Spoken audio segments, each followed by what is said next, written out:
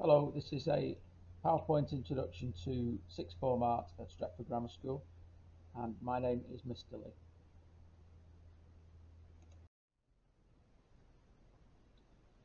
Okay, so art and design at A level is quite a unique subject in that it's heavily coursework based with practical work, and as such, it requires a lot of individual exploration, development of ideas, and can go off in any direction that the student chooses to follow.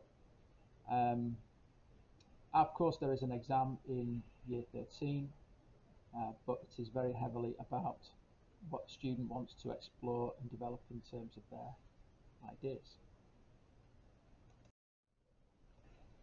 Now, at Stretford Grammar School, we often have small group sizes at sixth form. Now, that gives us more opportunity to allow students to experiment with all different kinds of media and technique and scale, um, and it gives them plenty of our individual teaching time as well. So we see small group sizes as an advantage at sixth form level. Um, our exam results have always been good, I think, very good. Um, and one thing that we tend to have complete success is preparing students for art and design courses, degree courses after sixth form. We've always had students get into their chosen art and design courses after they've left us on the basis of their interviews for the courses or on the basis of their results. Now, we have two art rooms at school, and they are available for students, sixth form students, when you might have study periods, which are your non-lesson periods. Obviously, bearing in mind that we don't have any lower school students in there already. Right, so the exam board that we use for our A-level course is AQA, and it is the fine art endorsement,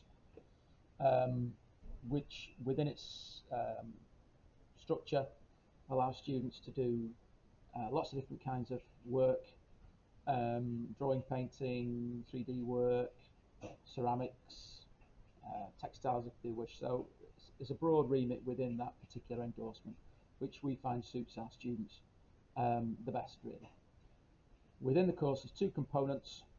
There is the main coursework component, which is called the personal investigation. That runs from the start of the course, year 12, through to Christmas of year 13. So it's a year and a term. And that is the student's opportunity to look at a particular theme or area of art and investigate that, as the title suggests, in different ways. So it's a thorough investigation. That is mainly practical. There is a written element in there as well, which is a journal type recording of work, written recording of work, which is between 1,000 and 3,000 words. And overall, that constitutes 60% of the A-level mark. Component 2 is the exam component, and that's called the externally set assignment. That begins in February, the start of February in year 13, and it runs through to April of year 13, and the students are given an exam paper.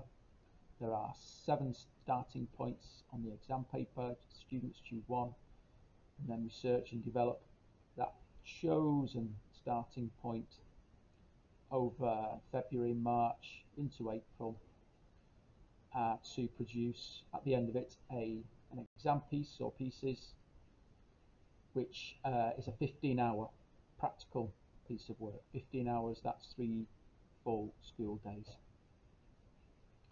And that is 40%, that's the remaining 40% of the A-level mark. So throughout the course, we have always organised that you have, at the two art teachers, that's myself, Mr. Lee, and Mr. Rockman. So you get the benefit of both of our skills.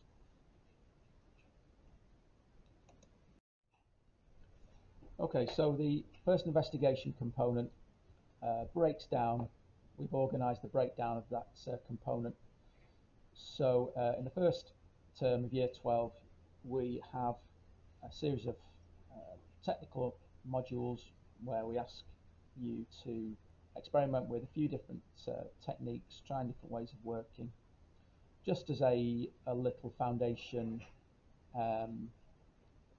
project that just gets you into thinking as an A-level art student. That's the first term up until Christmas.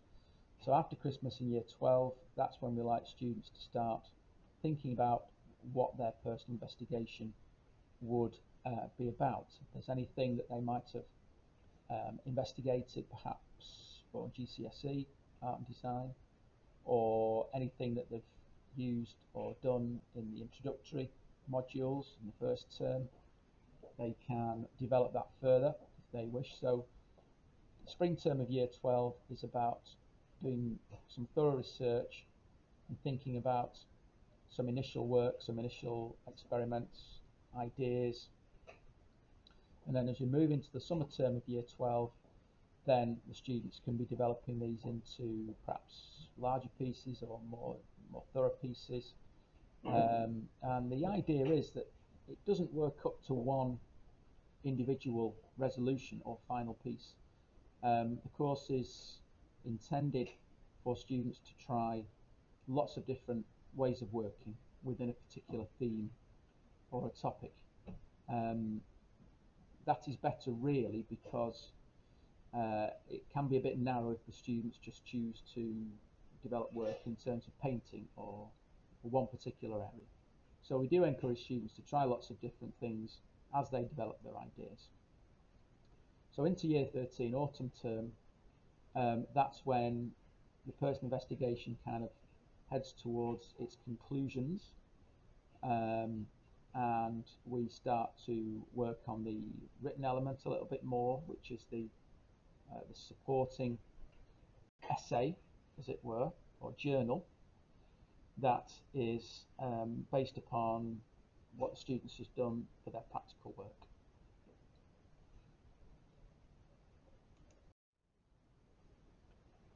Now, I've organised some examples of some personal investigation work to begin with, different kind of categories as well, so you get an idea about what the students have done. Now, these examples, it's not the entirety of what the students produce for their personal investigations. These are perhaps some of the resolutions, the final pieces, if you wish, for what they did.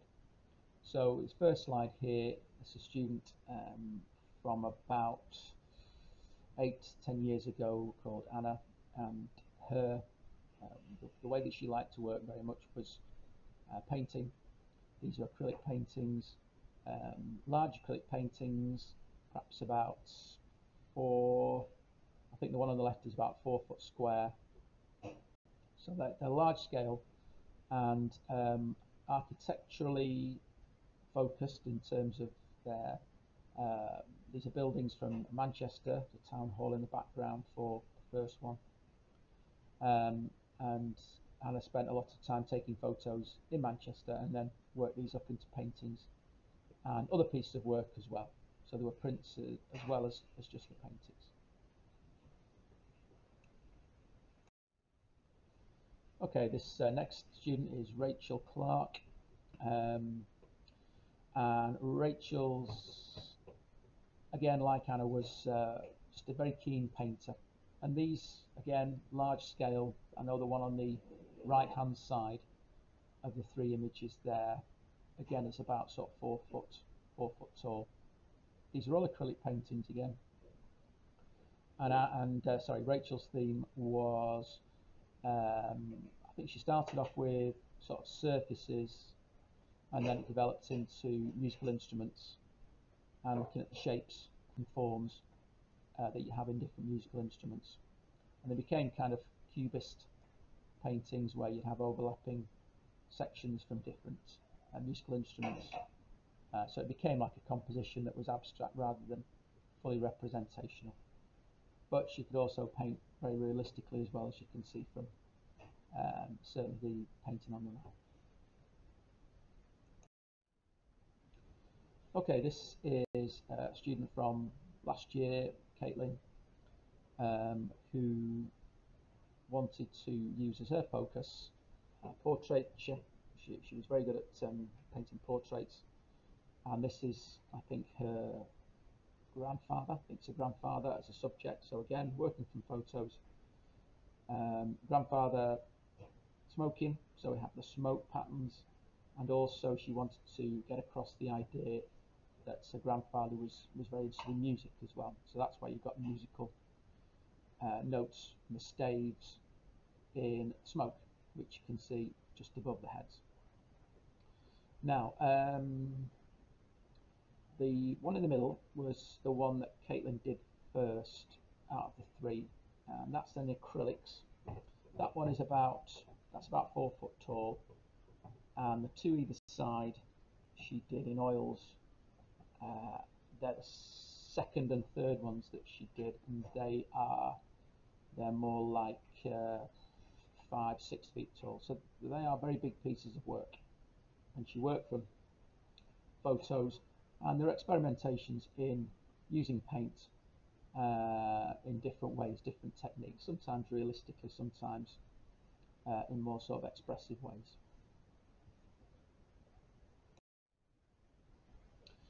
Okay, these are two portraits by Annie, about sort of 4 years ago these were done. A bit of a change of style from the previous ones in that these are much more expressive in terms of the use of colour. And these are colleagues of Annie's in the sixth form that she took photos of and then worked up into these very expressive, but I think they're full of character, these two paintings here. Again, these were part of her personal investigation. The early part, really, she then sort of moved into doing portraits of her friends from the water polo team that she played for. So then she was looking at shapes of water and reflections. So these were the kind of start of the portraits within her personal investigation, but moved to a slightly different focus later on, which is something you can do within the personal investigation because of the length of time that you spend doing it. Okay, some various ones here. On the left, we've got, as you can see, that's a big Batman. Again, a very big piece of work. That's about 6 foot tall. That painting in real life, and it's an experimentation in using paints. So the image is obviously one that James found of Batman, and then just wanted to play around with colour using a really wide brush, different densities of paint. So some runs, some is quite thick, and I think it turned out really well at the time. Above, Alice Cheng did. She wanted to look at reflections and choose some of the trickiest things to paint, and that's a set of bubbles that are all kind of overlapping on top of each other using one of those bubble straws and the fairy liquid. So she took photos of bubbles all together and then did these, again, quite large paintings. That one is about 4 foot across, I think.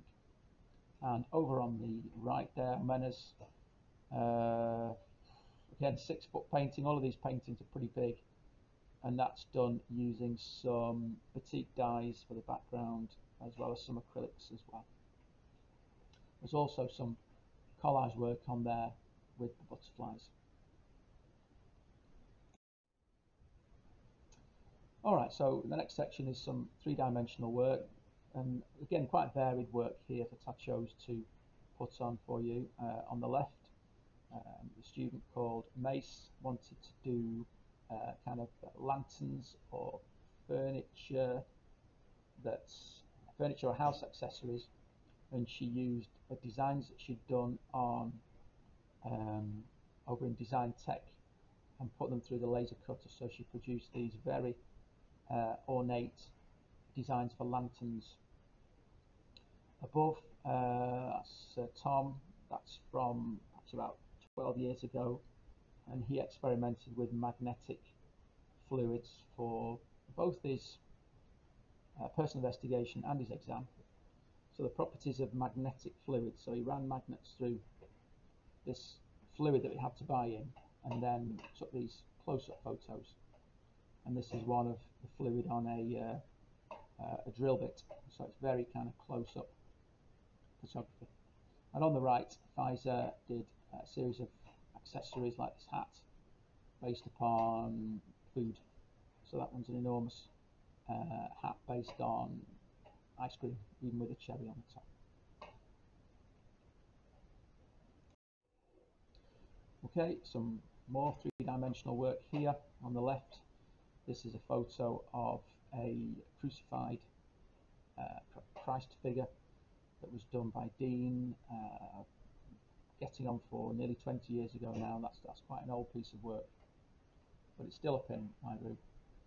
And on the right, we have a plaster piece of work. That's plaster casts of biscuit trays and sweet trays.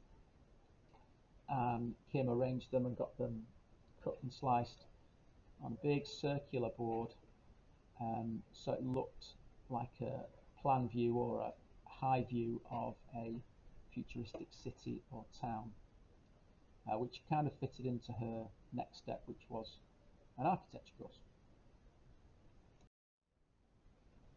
Okay, some more three-dimensional work here. Left, another piece by Dean, which is an enormous bin bag head. You can kind of see how big that is from the photo based upon Easter Island heads. In the middle is by Tom. That was an angel figure made with Meccano and bits of bike, gears, mesh, all sorts, just kind of lashed together, which hung from the ceiling in my room for a while. And then on the right, from Anna, an owl that was made from bits of Coke cans, snipped up Coke cans for the feathers and tin foil, and this was part of a few different pieces that she did for a personal investigation, making animals from different kinds of materials.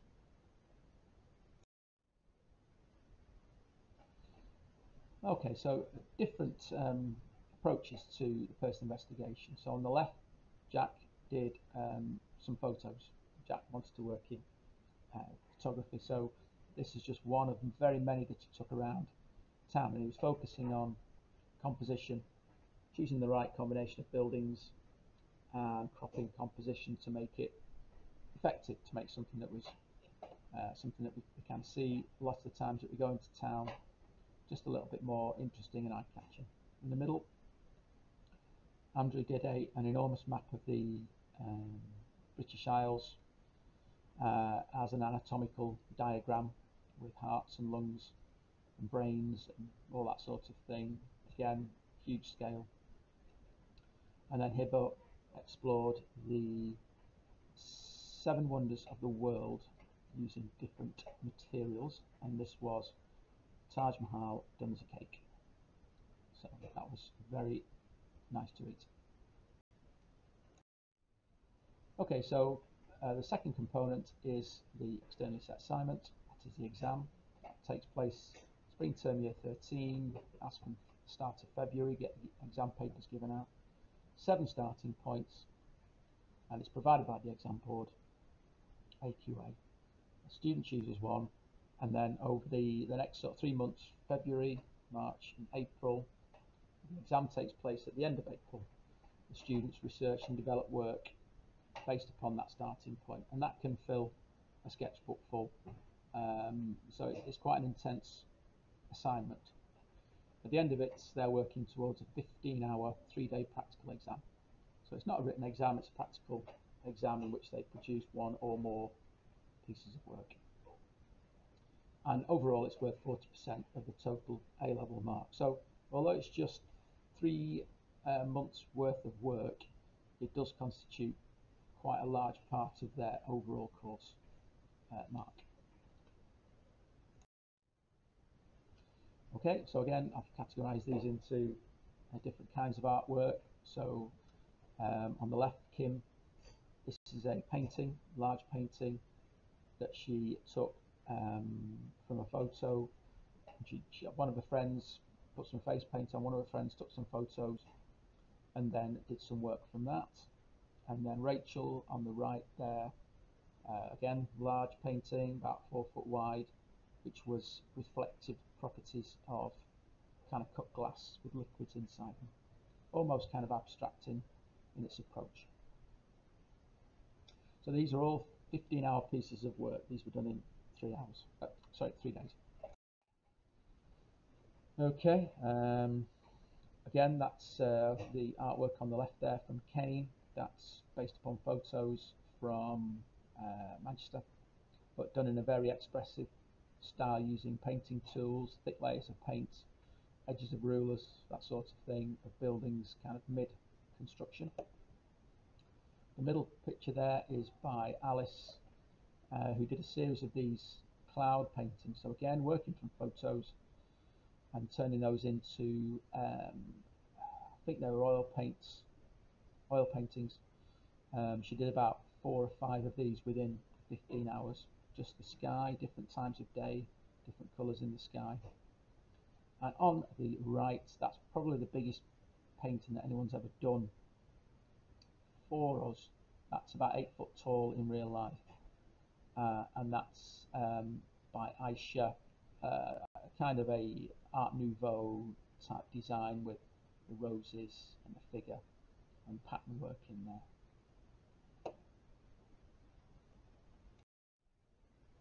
Okay, this is one of the quirkiest exam pieces we've ever had by Melissa, and this is purely a confectionery based, cake based outcome. So Melissa spent 15 hours, most of it, making all these cakes and assembling kind of different confectionery designs using round items, mainly things like Smarties or other round sweets like Love Hearts. And the question that she was working to was dots, DOTS. So she really took this to a completely unexpected level in terms of her approach. But it worked and she got a really good mark for it. Okay, this is Tom and his magnetic fluids. Again, these are kind of on drill bits and springs. You can see there on the right. And very high quality photographs taken of the magnetic fluid doing strange things depending upon the object that it was put on. So again, a very scientific approach, really, very different way of looking at art and making art. Right, now these are just some of the more direct career opportunities that would lead from doing art and design at sixth form. A lot of design-based work there, as well as often in the creative industries. That could be film and TV as well, advertising, because it does require you to think creatively all the way through and adapt and solve problems. So it's very applicable to a lot of different further career opportunities.